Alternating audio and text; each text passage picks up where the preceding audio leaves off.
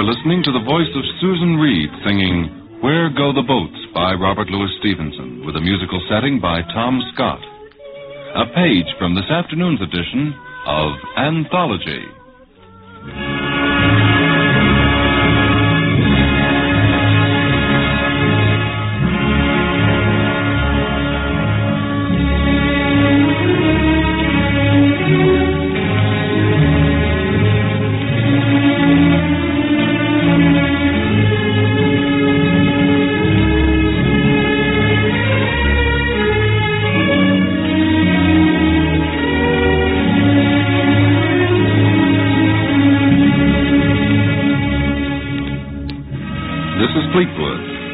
Every Sunday at 3, WNBC, in conjunction with the Poetry Center of the YW and YMHA, 92nd Street and Lexington Avenue in Manhattan, brings you Anthology, a selection of readings from poets, past and present, and the music to accompany their poetry.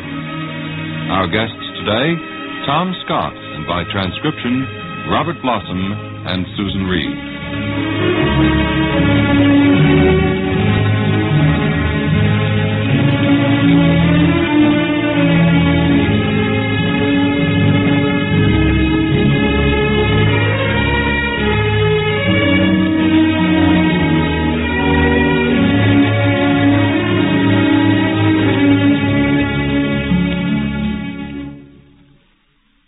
WNBC is celebrating a domestic travelcade this weekend.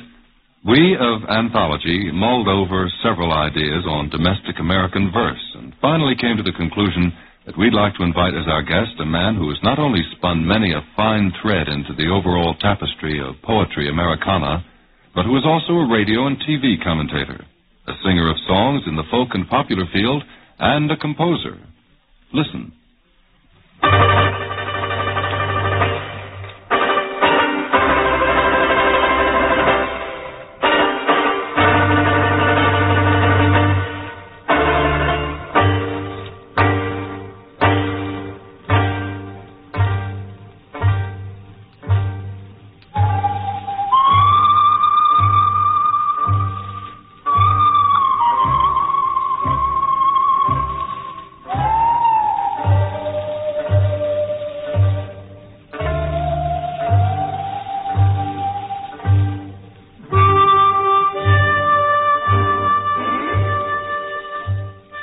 That is the theme music which our guest composed for the radio documentary series, The 38th Parallel.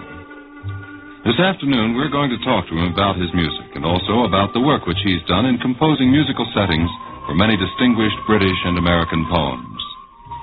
Tom Scott, we're most delighted to have you with us on this American Travelcade edition of Anthology. Thank you. Should I say Mr. Fleetwood or just Fleetwood? Either one. Well, I'm very pleased to be here.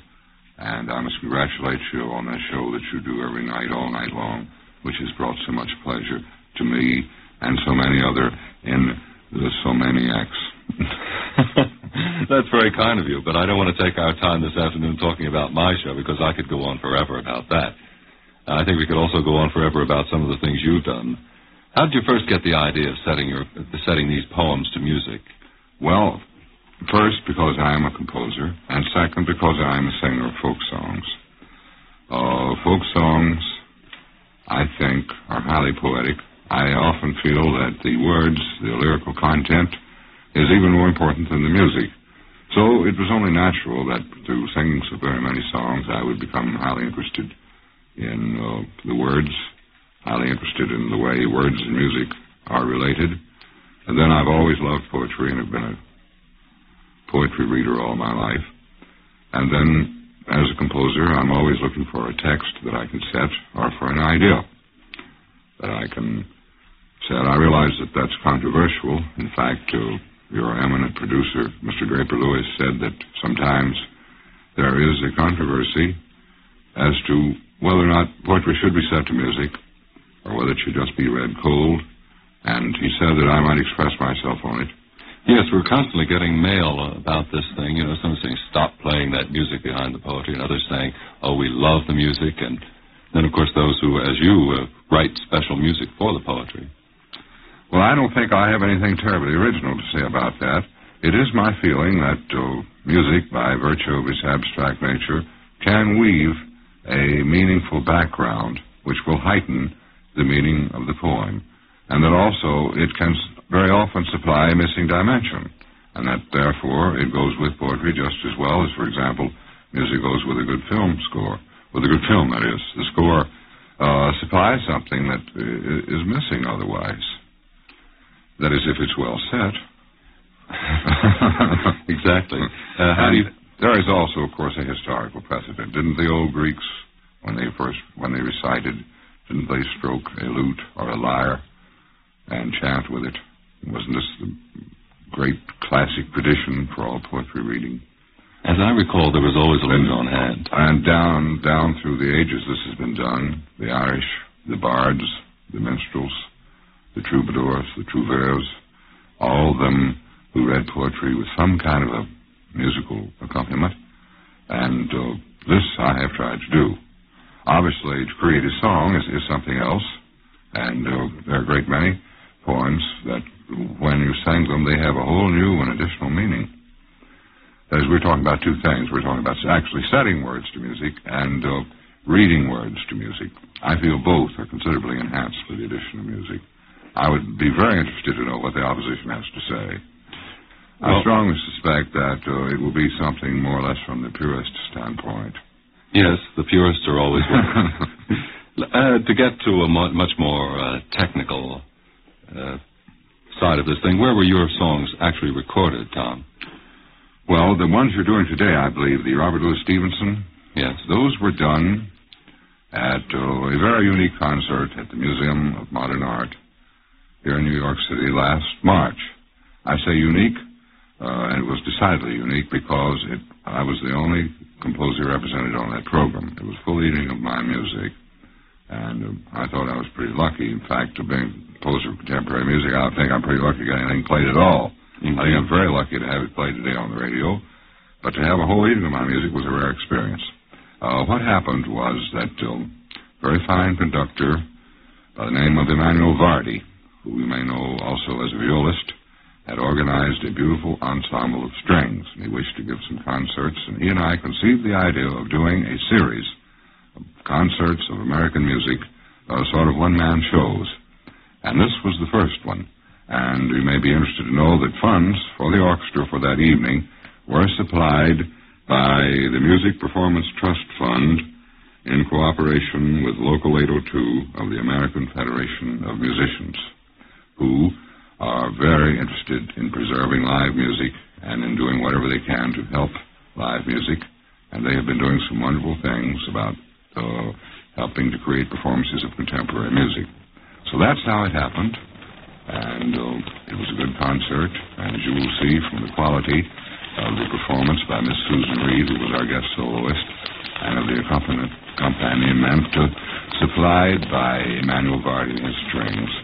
This is part of a cycle which I am composing of the famous Robert Louis Stevenson's poems, A Child's Garden of Verses.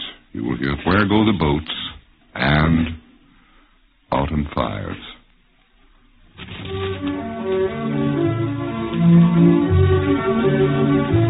Dark brown is the river,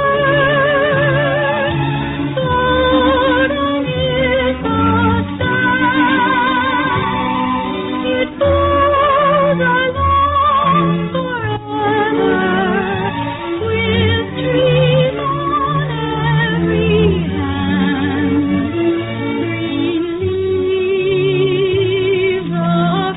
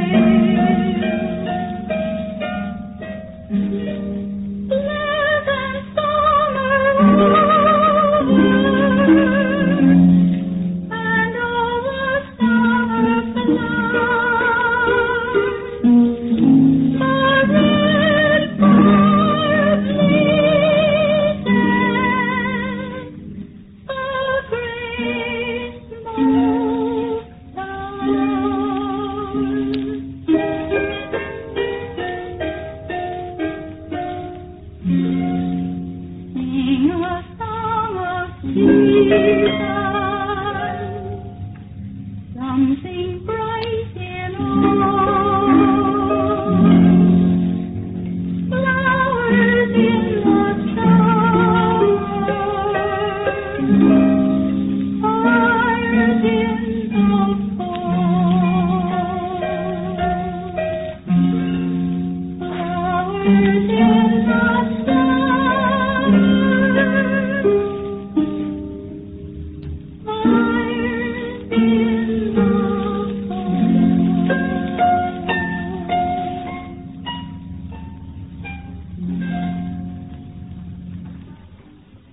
Beautiful, Tom. Before we talk about one of your major works, which we're to hear this afternoon, I'd like to take just a moment to tell our listeners about the special programs we have planned for their enjoyment on Anthology during the next 4 weeks. By way of a preview, or rather a curtain raiser, we'd like to play a record and see if our audience can identify two very famous voices from the past. Two stars at the American theater in a scene from one of their biggest hits. You'll have to listen quite closely, since this transcription was taken from the original cylinder records, and the quality is certainly not on a par with modern standards. This much of a hint we'll give you. The play is Romeo and Juliet. I'm sure you're very familiar with the scene.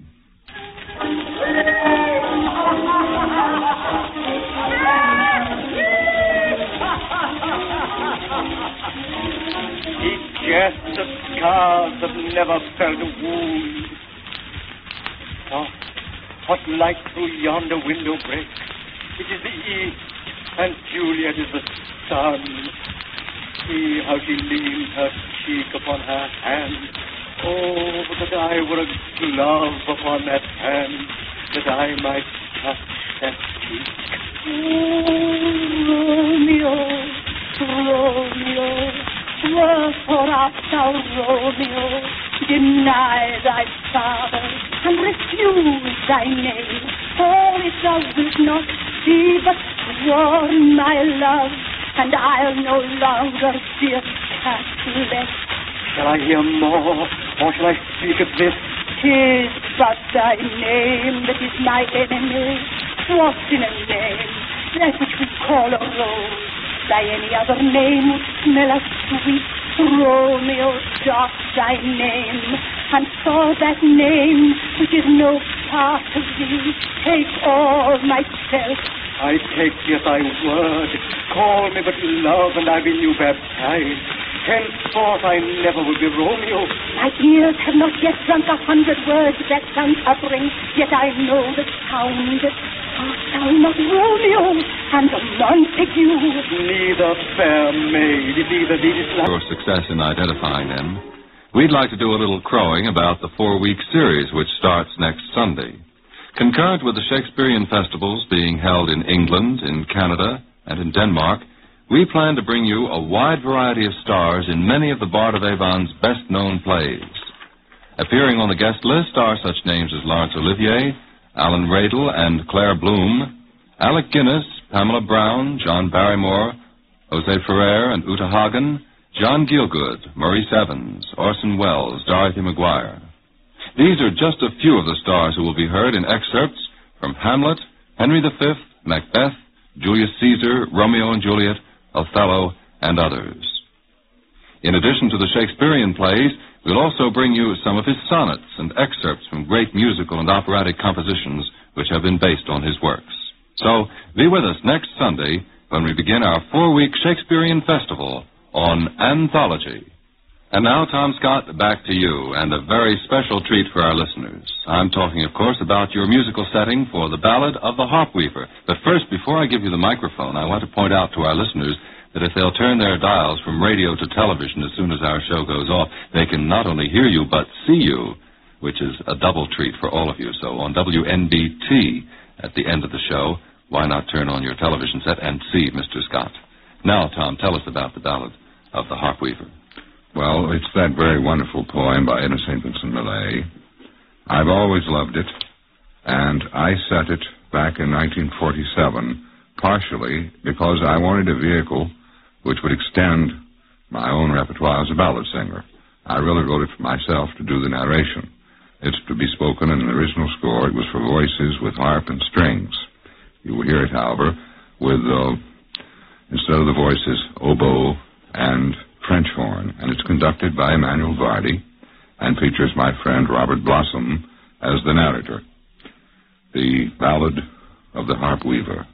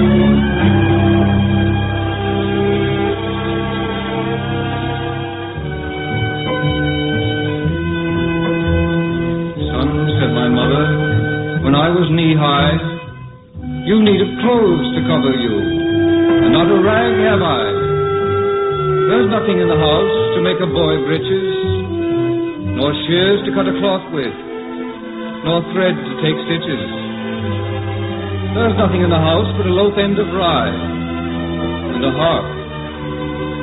A harp with a woman's head nobody will buy. And she began to cry.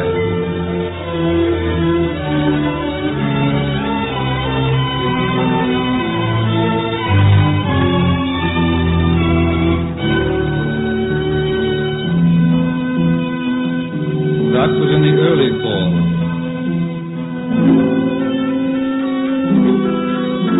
When came the late fall, "Son," she said, "the sight of you makes your mother's blood crawl.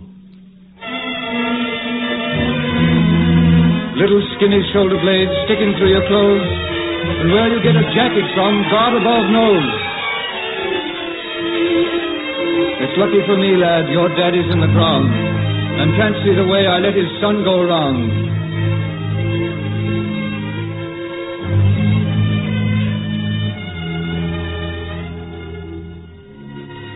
She made a queer sound.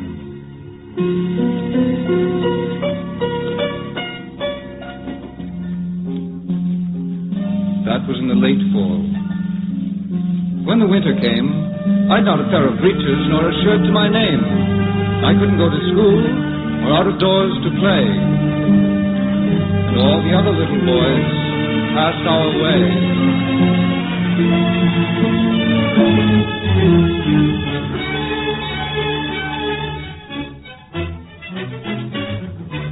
"Son," said my mother, "come, climb into my lap, and I'll chafe your little bones while you take a nap." And oh, but we were silly for half an hour or more. Me with my long legs dragging on the floor, a rock, rock, rocking to a Mother Goose rhyme.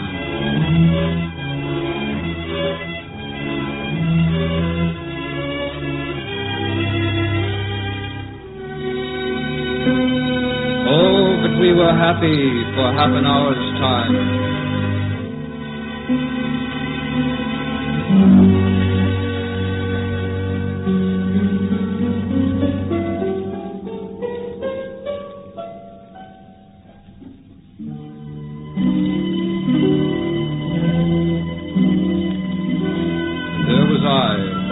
Great boy, and what would folks say to hear my mother singing me to sleep all day in such a daft way?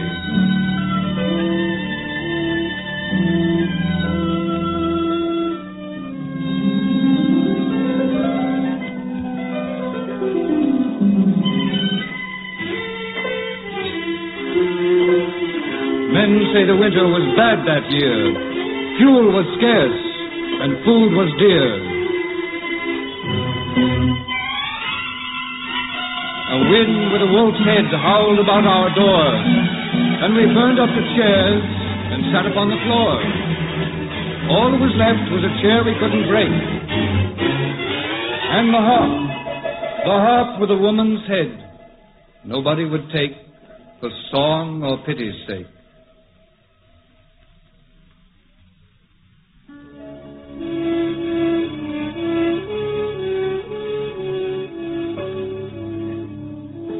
one night before Christmas, I cried with a cold.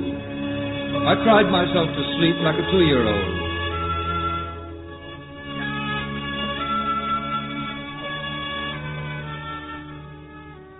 And in the deep night, I felt my mother rise and stare down upon me with love in her eyes. I saw my mother sitting on the one good chair, a light falling on her from I couldn't tell where, looking 19 and not a day older, and the harp with a woman's head leaned against her shoulder.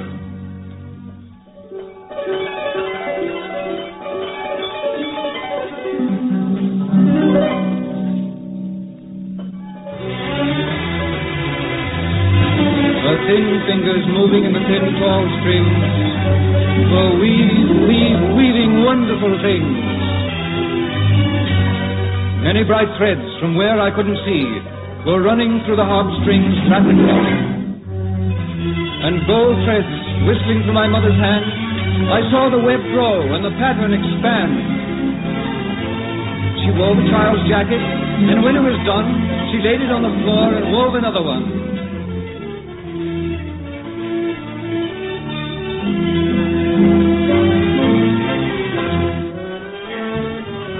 She wove a red cloak, so regal to see. She's made it for a king's son, I said, and not for me. But I knew it was for me.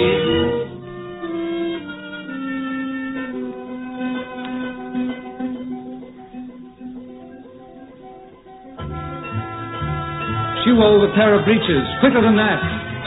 She wove a pair of boots and a little cocked hat. She wove a pair of mittens. She wove a little blouse. She wove all night in the still, cold house. She sang as she worked, and the harp strings spoke. Her voice never faltered, and the thread never broke.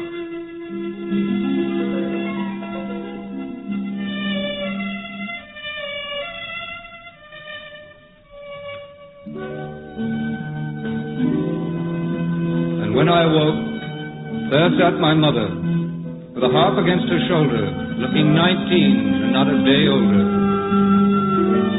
A smile about her lips, and a light about her head, and her hands in the harp strings, frozen dead.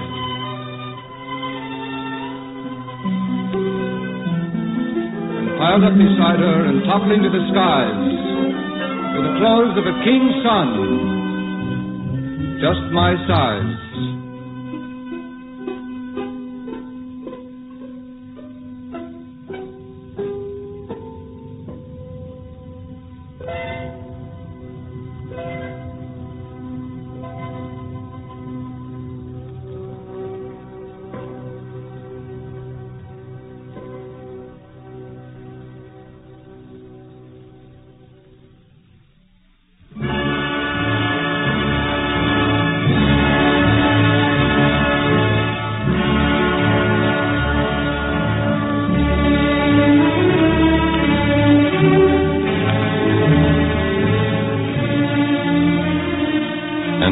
Anthology number 17, dated Sunday, June 20th. Our sincere thanks to Tom Scott for being with us on this special domestic travelcade edition of our program. Next week, as I already promised you, we begin a 4-week Shakespearean festival on Anthology. We've planned a rather impressive opening program with a scene from Romeo and Juliet, starring Alan Badel and Claire Bloom of the Old Vic Company, and a scene from Julius Caesar with Orson Welles and his company of players, known back in the late 30s as the Mercury Theater Company. Anthology comes to you with the cooperation of the YW and YMHA Poetry Center, 92nd Street and Lexington Avenue. John Malcolm Brennan, director. The program is produced by Steve White, written and directed by Draper Lewis. Until next Sunday at 3, this is Fleetwood wishing you good luck and good reading. This is WNBC, your community station in New York.